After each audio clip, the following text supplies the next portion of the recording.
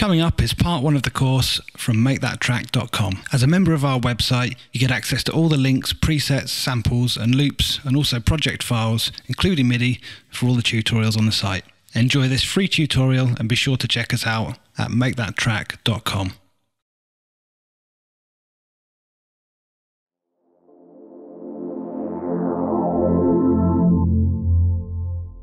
Hey guys, welcome to part one. In this video, we're going to be taking a look at how to use drums within FL Studio.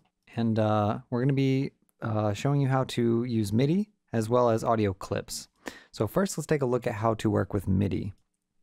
If you want to assign drums to a MIDI keyboard, the best way to do this is to use what's called an FPC. In order to get one, all you have to do is right-click on any of your channels here and choose Insert FPC. Now it's going to bring the plugin up, and you're going to have a bunch of sounds that are already loaded into these pads here. If you can click on them, you'll hear the sound. So in order to get an empty pad, all you have to do is click on this arrow in the top left here and choose Presets, Empty. And it'll empty out all the pads, and then you can assign your own. Now in order to get sounds into this plugin, there's a couple of ways you can do it. You can either click on the folder icon on the respective pad you want, and you can choose something this way. Or you can use the browser and drag in a sample this way. You just drag it right on, and it will assign it to the pad. Now I already have one set up, so I'm going to close this one. Just going to right-click and delete that. I'm going to open up the one that I already have set up. I've got 5 sounds in here.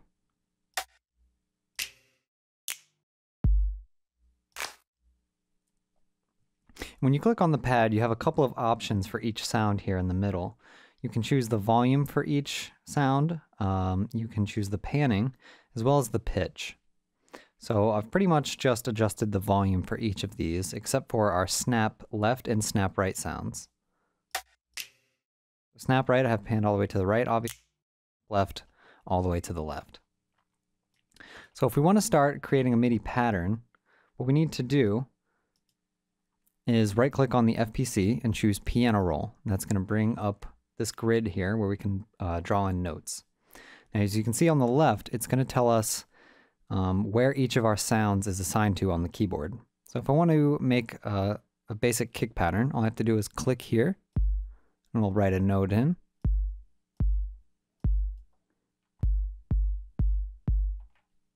Okay, and then let's put our snaps on every second beat.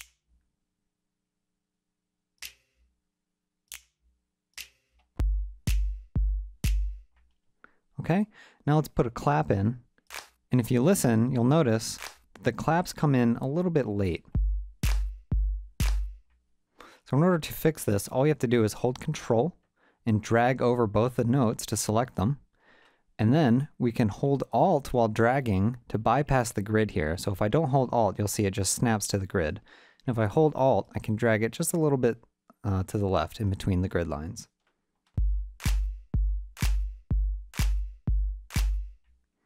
Okay, now we have our basic pattern. If we want to draw this into the timeline, all we have to do is go over here with our paintbrush tool. And if we click and drag with the paintbrush tool, it'll just draw multiple clips like that. Or what I can do is while they're selected, I can hold Shift and drag to copy them. So now what we want to do is want to create a little bit of a fill here so that we have a little bit of variation every 8 bars. So let's delete that clip there. And to change the pattern that we're currently in pattern 1. We go up here to the pattern selector, click and drag upwards. Now we're in pattern 2. And I've already prepared a MIDI pattern for a little fill here. So I'm going to go into my preset folder here where the MIDI is. And just really quick to cover how you can get custom folders on your browser as you go to Options. You go to File Settings, and then you can click on any of these folders and you can assign a custom folder that way. And then we'll show up here on the left. Okay, so I have mine set up here. I'm going to go into my MIDI folder and I'm just going to drag drum fill up to the FPC and it's going to put it in. Now all I have to do is, since pattern 2 is selected, I can draw pattern 2 into our timeline. And now we have a fill.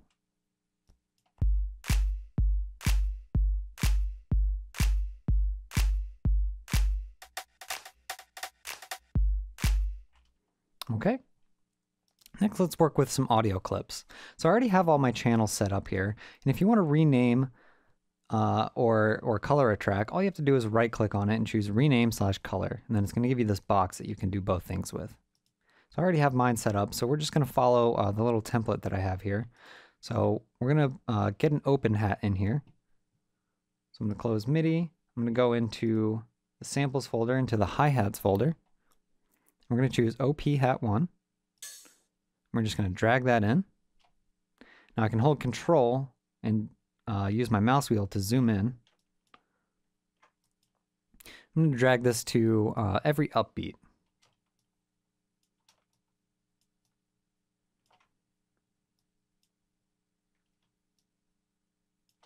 Okay, just copy those.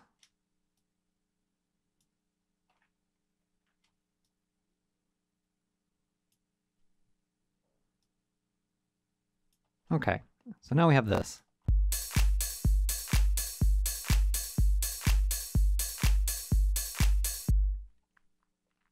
All right, and if we want to change the panning or the volume of our audio clips, all we have to do is go back into the pattern here, and if we, at the bottom of the pattern window, select this little box here, we can choose audio clips, and it's going to bring up all the audio clips that we have available in our song currently. And then you can use this knob here on the right to change the volume, or you can use this knob on the left to change the panning. So I'm going to leave that in the center for now. Okay, now let's get another hat in here. Closed hat right.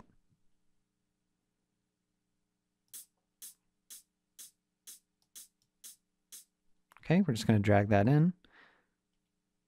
And since this is an audio loop, I can just use my paintbrush to get that in very quickly.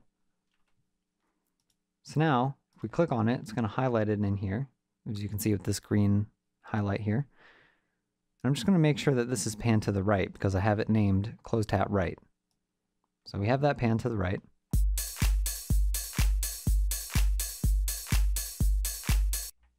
Okay, next let's put some tambourines where the snaps are to really brighten up the sound.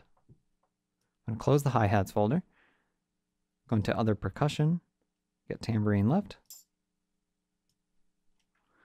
and let's zoom in, put that on every second beat. We'll do the same for tambourine right.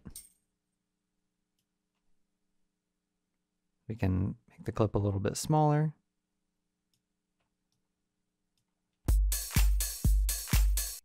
Okay, now we can select both of them and shift and drag them over.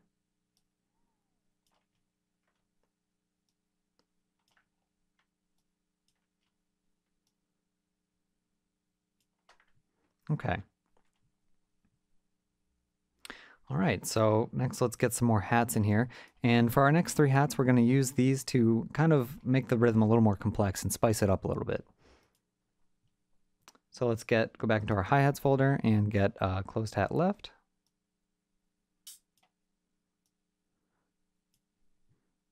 And I already have this spaced to where I want it.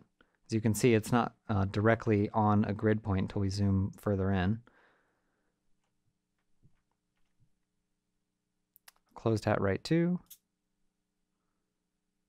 and closed hat center.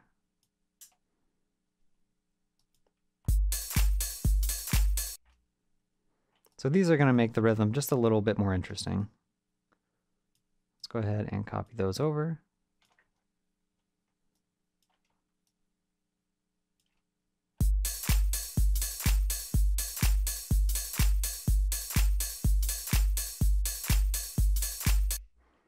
Gives it a better feel and a little bit less of a rigid sound. Okay, so lastly, let's get this metallic perk in here. What we're going to do with this is just put it at the end of every 4 bars to sort of give a little bit of variation to the end of every 4 bars. So we're just going to drag that in and have it hit where the snaps are. Then drag that over again. I want to make sure we copy it. There we go. Okay.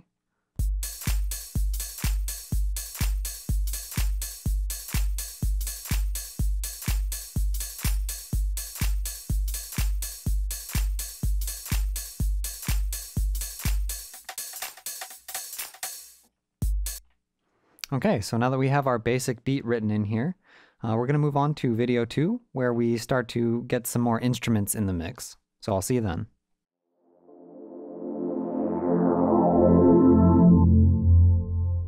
We hope you've enjoyed part 1 of this course. To continue, please go to the website and select a membership to suit your needs.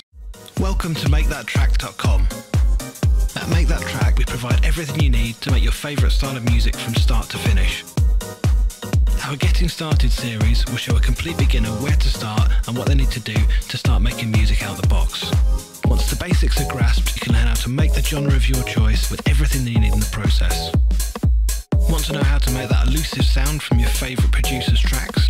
Check out our How to Make That Sound tutorials. We take the guesswork out and show you exactly what you need to do to get that sound within a few simple steps. With tips on arrangement, mixing, mastering and effects, you'll have everything you need to prepare your tracks to send to a record label and to play in the clubs. Get everything you need to make the music you love today.